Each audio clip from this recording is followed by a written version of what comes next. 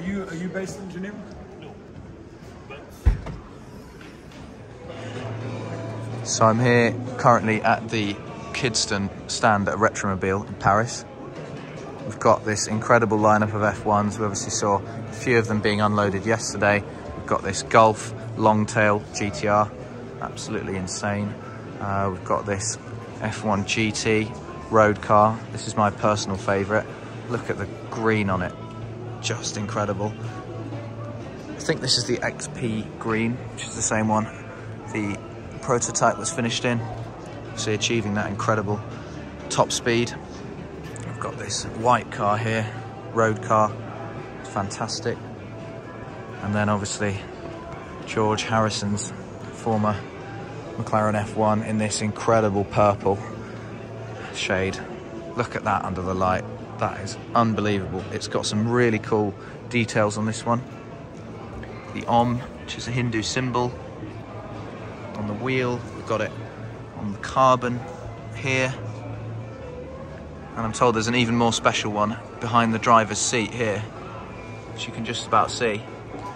And then the purple seats, we've also got it on the steering wheel itself. But yeah, this one's incredible to see close up. Look at that engine. Absolutely fantastic. 627 horsepower, BMW V12. One of the most incredible induction noises ever. Got this one here. This was formerly Simon Kidston's own personal McLaren F1. Looks great in black, two-tone interior. All of these cars incredibly clean and well maintained.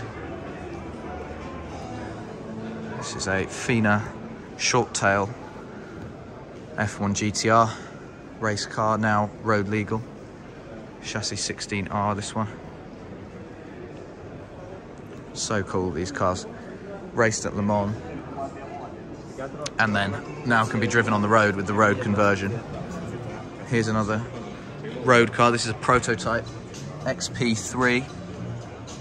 Love the red bottom on the steering wheel. Just incredible. Look how clean the exhaust tips are on this one. And then back we are to the GTR Longtail.